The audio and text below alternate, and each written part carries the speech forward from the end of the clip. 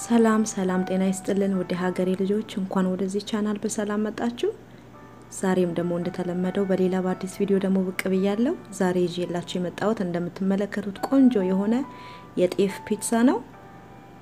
ተወዱታላችሁ ብዬ ተስፋ አደርጋለሁ። ሰብስክራይብ ያላደረጋችሁ ሰዎች ሰብስክራይብ በማድረግ ወደዚህ ቤተሰብ እንድትቀላቀሉ በአክብሮት ጠይቃለሁ። በመጀመሪያ ቂጣውን እናዘጋጃለን። ቂጣውን ለማዘጋጀት 1 ኩባያ ጤፍ፣ 1 ኩባያ የፉርኖ ዱቄት፣ እርሾ፣ ጨው፣ ለብ ያለ ውሃ፣ ዘይትና ጨው ናቸው። የሁሉንም መጠናቸውን ዲስክሪፕሽን ባክሱ ላይ አስቀምጥላችኋለሁ። ቂጣውን ወደ ማዘጋጀት እንገባለን። 1 ኩባያ ለብ ያለ ውሃ ጨምራለሁ። ከዛ ስኳር ጨምራለሁ። በደንብ ስኳሩና ውሃውን በደንብ አዋህደዋለሁ።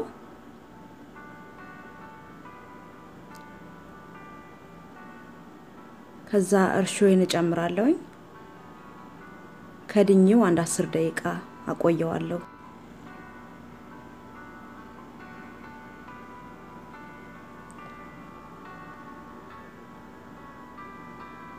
ከ10 ደቂቃ በኋላ ጨው ጨምራለሁ። እኔ የምጠቀመው ጨው ፒንኩ አንኳሩ ጨው ነው የምጠቀመው። እናንተ ያላችሁን አይነት መጠቀም ትችላላችሁ። በደንብ ሚክስ አደርገዋለሁ። ጨው አንኳር ስለሆነ እስኪማማ።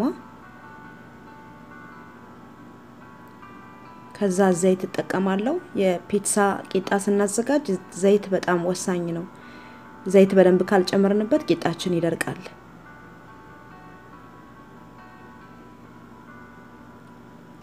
ከዛ የጤፍ ዱቄቴን ጨምራለሁ። ፍርኖ ዱቄቴንም አሁን ግማሽ ኩባያ ነው የጨመርኩት። በኋላ ቀስ በቀስ እያየው ደግሞ ግማሽ ኩባያ ጨምራለሁ።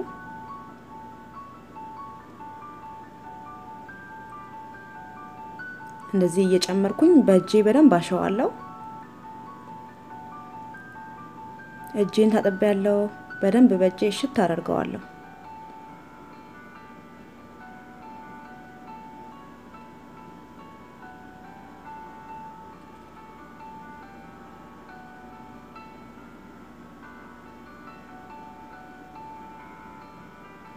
በደንብ በእጃችን እንደዚህ ሽት እናደርገዋለን። ከዛ ትንሽ ዘይት ጨምሬ እንዳይደርቅብኝ ለበኋላ ከድነን ለ1 ሰዓት እናስቀምጠዋለን። ንፋስ እንዳያገኘው እንደዚህ በፕላስቲክ በደንብ አድርገን ክድን እናደርገዋለን። አሁን ደግሞ ሳሳችን ወደ ማዘጋጀት ልንገባ ነው። ሳሳችን ለማዘጋጀት ነጭ ሽንኩርት፣ ቲማቲም፣ ቀይ ሽንኩርት፣ የቲማቲም ድልህ፣ ኦርጋን፣ ጨው፣ የመጥበሻ ቅጠል፣ ትንሽ ስኳርና ዘይት ያስፈልገናል። የሁሉንም ዲስክሪፕሽን ባክስ ላይ መጠናቸውን አስቀምጥላችኋለሁ። ቲማቲሜን እንደዚህ ቆረጥ አድርጌ በኋላ ቆዳው ለመላጥ እንዲመቸኝ እንደዚህ ቆርጠዋለሁ 4 ቦታ። ከዛ እየቀቀልኩት ነው ቲማቲሜን። ሽንኩርቴን ደግሞ ከትፌ መፍጫ አዘጋለኝ። በመፍጫዬ በደንብ ድቅቅ አደርገዋለሁ። ነጭ ሽንኩርቴንም አንድ ላይ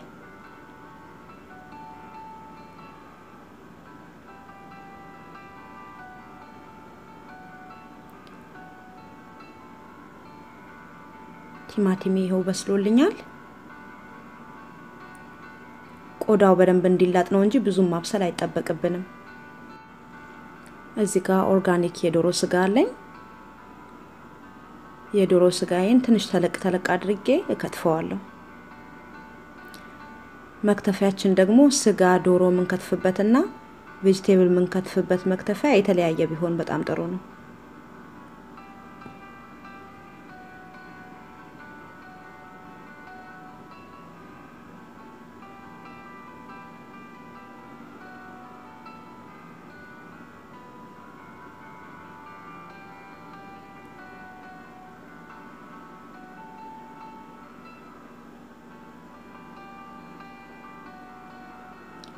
ከዛ መጥበሻዬ ላይ ትንሽ ዘይት አደርግና ዶሮዬን መጥበስ ጀምራለሁ።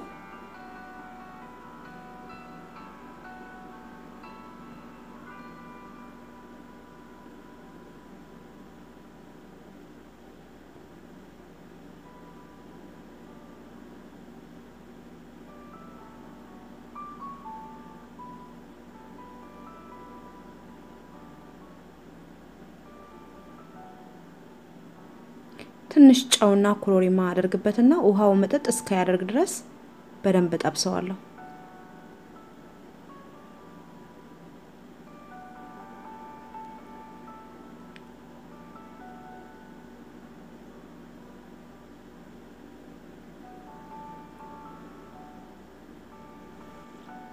ቀይ ሽንኩርቱ ውስጥ ደግሞ አንኳሩን ጨው ጨምርበትና በደንብ ድቅቅ እንዲያደርግልኝ በደንብ አድቅቄ እፈጨዋለሁ።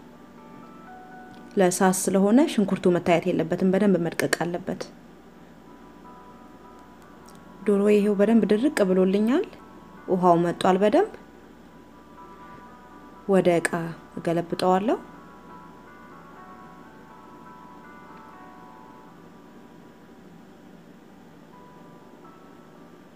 ከዛ በዛው መጥበሻ ላይ ዘይት ትንሽ ጨምርበታለሁ። ሽንኩርቴን ጨምርና ሽንኩርቴን ደግሞ በደንብ አድርጌ አቁላላዋለሁ።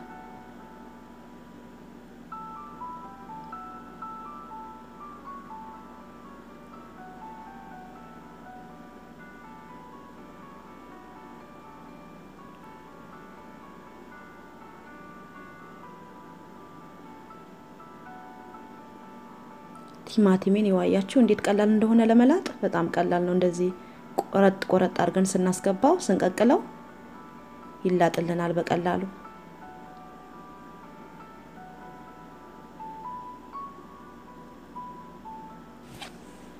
ቲማቲሜንም በደንብ አድርጌ ፈጨዋለሁ።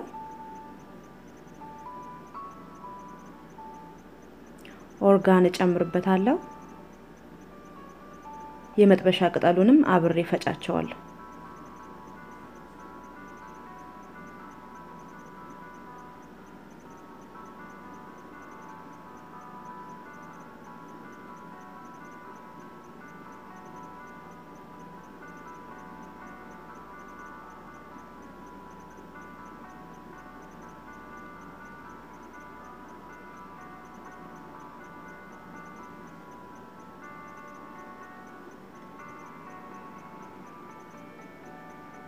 ቲማቲሜን ጨምሬ በደንብ አድርጌ አቁላላዋለሁ ከቲማቲሜ ጋር ሽንኩርቱ።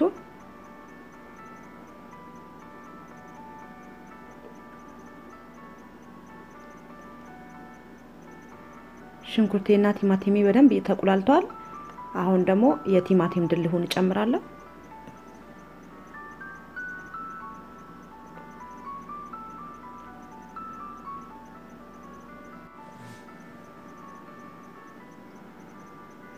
የቲማቲም ድልሁንም በደንብ አድርገን እናቁላላዋለን።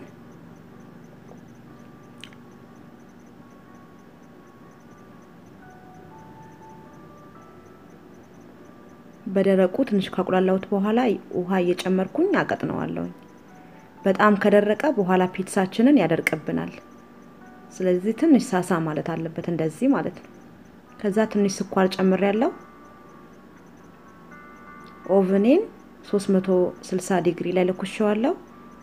እጄን ታጥቤ ትንሽ ዘይት መጋገሪያዬ ላይ አድርጌ እቀባዋለሁ ከስር እንዳይደርቅብኝ እና መጋገሪያው እንዳይዝብኝ።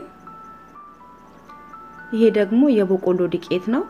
እንደ ሬስቶራንት እንደ ፒትሳ ሃት እንደ ለሮይ ሲዘር እንዲመስልልን ፒሳችን ትንሽ ስፕሪንክል አረግበታለሁ። ካልፈለጋችሁ ደግሞ አለመጨመርም ትችላላችሁ። ይሄው ሊጣችን ደርሷል። መጠፍጠፍ ጀምራለሁ ማለት ነው።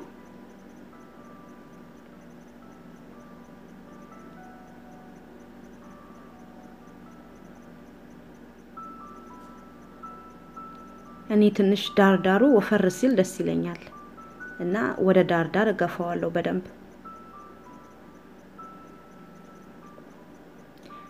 እንዳይደርቅብን ከላይም ትንሽ ዘይት ጨምርበታለሁ። ዘይቱን በደንብ አድርጌ ቀባዋለሁ።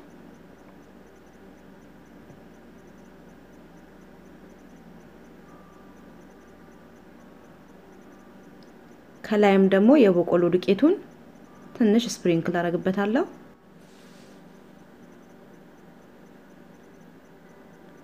ከዛ ሳቴን ለ20 ደቂቃ ሰራፕ አረግና ቂጣውን ብቻ ለ20 ደቂቃ አስገባዋለሁ። አሁን ደግሞ ለታፒንግ የሚያስፈልጉን ቬጂቴብሎችን እናዘጋጃለን።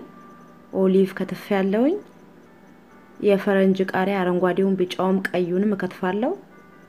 ሳይዙን እናንተ ከፈለጋችሁ ከዚህ ማሳነስም ተለቅ ማድረግም ትችላላችሁ።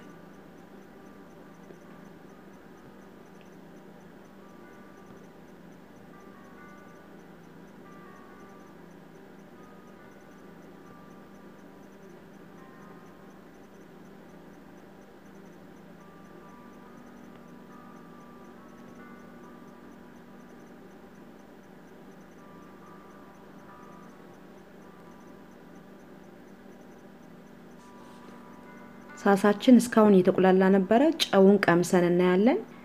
ቀደም ሽንኩርታችን ስንፈጭ ጨምረናል፣ ቂጣ ውስጥ ጨምረናል፣ ዶሮ ውስጥ ጨምረናል። ስለዚህ እዚህ ውስጥ ደግሞ ሳሱ ውስጥ ጥሩ መሆኑን አይተን ካነሰው እንጨምራለን ጨው። የኔ ግን አሁን ፐርፌክት ስለሆነ ምንም ጨው አልጨምርበትም። ከዛ እንደዚህ በቃ ነገር እንገለብጠውና ትንሽ ቀዝቀዝ እንዲል እናደርገዋለን። ከፒትሳችን ላይ ደግሞ የምናደርጋቸው ብላክ ኦሊቭ፣ ዶሮዋችን፣ ቺዝ፣ አረንጓዴ ቢጫ የፈረንጅ ቃሪያ፣ ቀይ ሽንኩርት፣ ሳሳችን እዚህ ጋር አለ፣ ሬድ ፔፐር እኔ የሚያቃጥል ነገር ስለምወድ ነው፣ አለመጨመርም ትችላላችሁ። እንደዚህ እያደረግን ቂጣችን ከ20 ደቂቃ ከወጣ በኋላ እንቀባዋለን ማለት ነው። ዳርዳሩን ደግሞ ለመያዣነት እንዲመቸን እንተዋዋለን፣ አንቀባውም።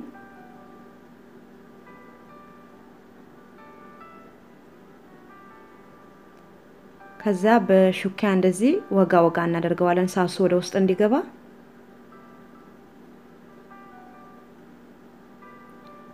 ከዛ ሬድ ፔፐር ትንሽ ስፕሪንክል አረግበታለሁ።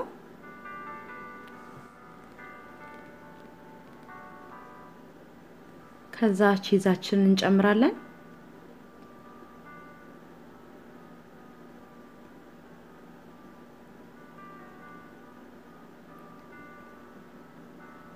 ሽንኩርታችንን እንጨምራለን። ሌሎች ታፒንጎች እንዳለ እጨምራለሁ ማለት ነው። ፒትሳ ስንሰራ ቤት ውስጥ ቂጣውና ከላይ የምንጨምራቸው ቬጂቴብል የሚሆን ሌሎች ነገሮች ለየብቻ ብናበስላቸው በጣም ጥሩ ነው። አንደኛ ከቬጂቴብሎቹ የምናገኘው ጥቅም በስሎ እንዳያልቅብን፣ ሁለተኛ ነገር ደግሞ በጣም በስለው ከለራቸው እንዳይበላሽብን፣ እንዳይጠቁርብን ለየብቻ ብናበስላቸው በጣም ጥሩ ነው።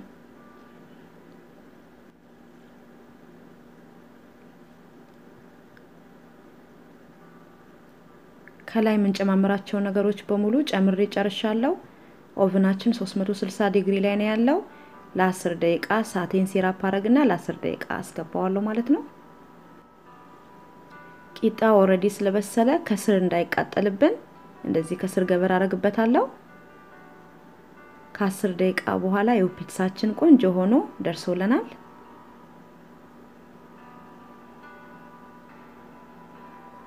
ከላይ ትንሽ የድንብላል ቅጠል በተን አረግበታለሁ።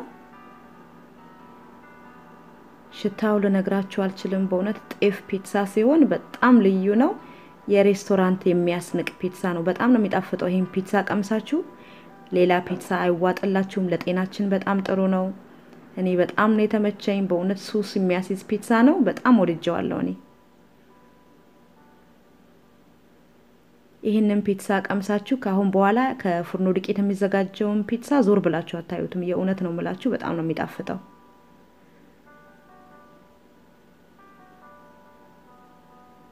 እንደዚህ አርጌ ቆራርጠዋለሁ። የዛሬ ቪዲዮ እንግዲህ ይሄንን ይመስል ነበር። እንደምትሞክሩትና እንደምትወዱት ተስፋ አደርጋለሁ። ሰብስክራይብ ያላደረጋችሁ ሰዎች ሰብስክራይብ በማድረግ ወደዚህ ቤተሰብ ተቀላቀሉ እላለሁ። በሚቀጥለው ቪዲዮ ደግሞ እስከምንገናኝ ድረስ መልካሙን ሁሉ እመኝላችኋለሁ። ባይ ባይ።